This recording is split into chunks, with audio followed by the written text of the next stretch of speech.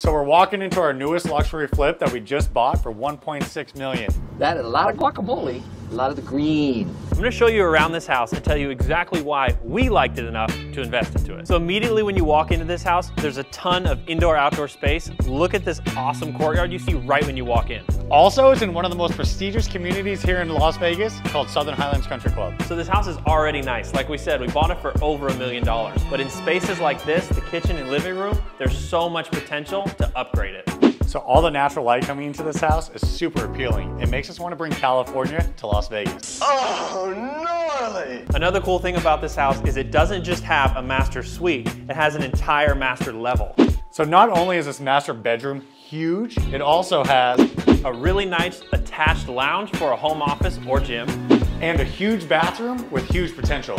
And last but not least, a private master balcony with a show-stopping view of Southern Highlands private golf course.